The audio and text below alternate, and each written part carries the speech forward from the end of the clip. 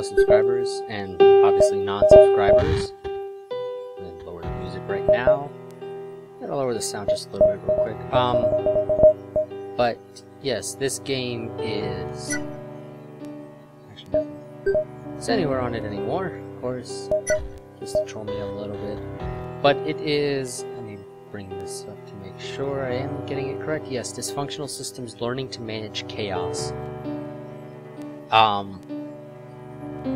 But before we actually go and hop into the game real quick, this is an episodic series, so it will get new episodes periodically. I don't know the actual schedule for when episodes will be released. I will place in the description a link to the Steam page where you can buy it, and I'll check to see if you can buy it from their website. If so, I will provide a link to there in case you want to buy it directly from their website instead of through Steam.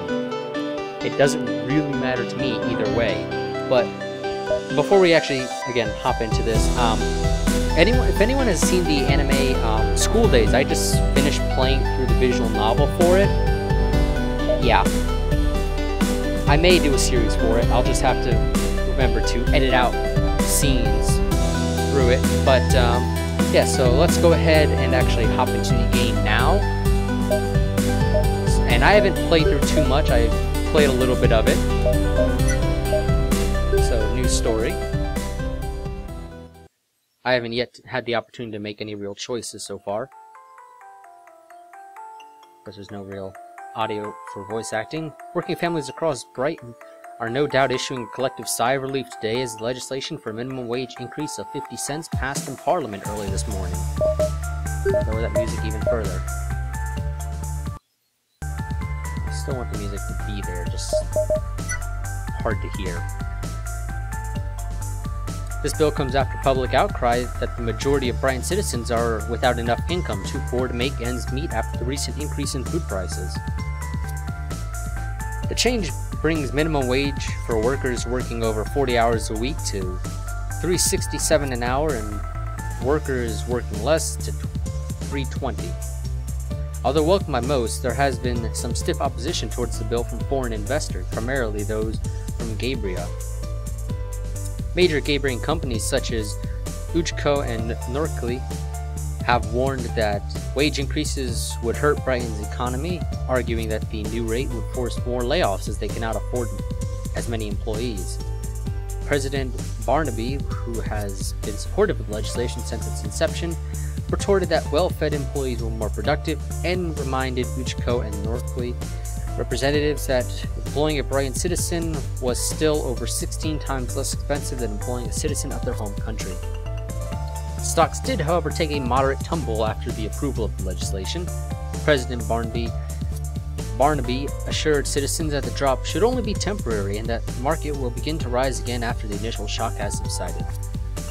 With this minimum wage increase, Barnaby has finally fulfilled the last of the campaign promises made during his 1523 campaign trial. Whether or not he manages to accomplish his 1527 goals remains to be seen. With that, we conclude our hourly business report. Next up with the latest entertainment news. Without doubt, I still find it strange. Everything's strange, bizarre. Really, if these worlds have were nothing like my own, at least, then I could appropriately flip out. But no, they're similar, too similar. I keep slipping into a feeling of normalcy, only to have that sensation of strangeness slap me across the face at the first sight of something weird. There are plenty of weird sights around to do so, too. Like, for instance, those advanced-looking televisions in this decrepit-looking building, which I can only assume is an electronics store. They are the first things I've seen since arriving in this world that actually look somewhat new. Fancy, even. Up until now, everything has been old, ramshackle, and in various states of disrepair. It makes me feel very nervous. It's just so profoundly disturbing. Well, will I ever get used to this? I think that I will. Some year or decade from now, if my mentor is any indication. Look at him, standing there so aloof as if this were just another day to him, which, yeah, I suppose it is. Well, what do I do now? Nothing. Winter. Yes. Pop open our codec. So, Brighton is a minor society on S86599541 Sul, with strong historical and present connections to both Gaebria and Ferdia. I'm probably mispronouncing that.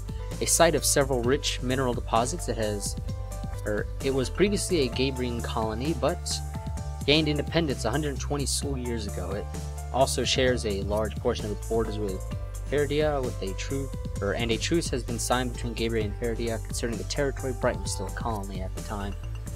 Although Brighton shares in the technological advancement of its mother country, it does not share in prosperity and is economically weak by comparison. The Brighton people are a hard-working and closely knit group, and tend to describe themselves metaphorically as ants. This society has not yet been visited. Sul. System 8659541, plane P73813, local name Sul, status active, type planet, major societies 9. Development scientific, low-level, rapid advancement, physics rigid. Plane shared with S240821, S8659540, and S8659543. Isolated, yes. Visits 45. Personal security. Note many species of fish on Sul are poisonous to earth and avoid seafood to be safe. System 8659541 Sul is one of 4 planetary civilizations known to reside on plane 73813. Currently it is unaware of its distant neighbors and is likely to remain so as it has not yet achieved interstellar travel. Sul's 5 continents are largely arid and mountainous. However, each contains small patches of fertile land. These lands were once endangered due to war and conflict, but are now fiercely protected as a result of mediation visits numbers 8 through 15. S8659541 contains 12 oceans, all of which are heavily salted and somewhat acidic. Nevertheless, these oceans contain a variety of sea life, and consequently, fishing constitutes a large portion of both the economy and food supply of Sul. International conflicts with regards to the ownership and right to fish sea life was resolved in mediation visits 16 to 22. The harsh conditions on the planet have led to an increase in the rate of technological advancements, causing Sul to teeter on the brink of an outlier classification. Scientific discoveries can happen much more quickly here than in most other worlds. Due to this, levels of chaos within the society are variable and may spike unexpectedly. However, overall, this has not been a common occurrence. Although there are 9 societies on Sul of notable influence, there are 3 that are of particularly importance in the system. These 3 are called Gaebria, Ferdia, and Rosari. Probably mispronouncing a lot of these anyway. The remaining 6, Roma, Karas, Dam, Jonas, the Madland, and Messe, are not usually of major consequence, though are often caught up in the quarrels of the main 3. The main 3 will be covered in brief in the following paragraph. Please visit their respective codex entries for more in-depth information. Gaebria is the most economically powerful of the 3, largely due to its sizable number of colonies scattered across the globe. It is also the most frequently problematic. Ferdia is a military superpower as well as a paragon of the arts. It is prone to warring and is also commonly involved in the subject of mediation. The last society, Rosari, is diabolical, having a reputation of cruelty and bizarre acts of violence. It has used fear to rise to power and control the populace. Interestingly, it is the least problematic of the 3, and its involvement in issues can dramatically lower the levels of chaos. Despite Sul's occasionally high levels of chaos, it has not often required mediation and is considered quite stable. Still, caution should be taken when visiting this world. Let's go back and resume. Yes? What do you think? Think? About what? About what we just saw and heard. Oh. To be honest, I wasn't really thinking anything about it. Winter, we've only just started. Please try to focus. Yes. Yeah, I will. Sorry. And Winter's a girl. I can't do a female voice, so I'm not going to try. It's just, well, I'm still finding it a bit hard to wrap my head around the idea of destructive conflict. Well, of course, I was the same when I first started out. There aren't that many examples of conflict at all in our world. Right. You might even find it surprising that war is actually a word in our dictionary. Totally. Yet still.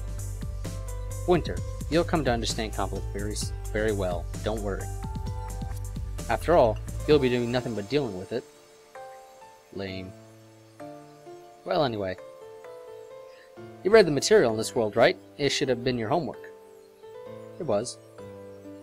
Then tell me what you think. Perhaps it's time to admit that I didn't spend much last night reading the material so much as turning the pages and glancing at them.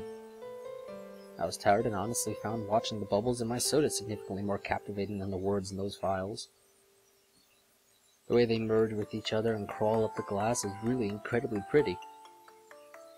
You're certainly pondering rather hard there, Winter. You must be whipping up a dazzling answer.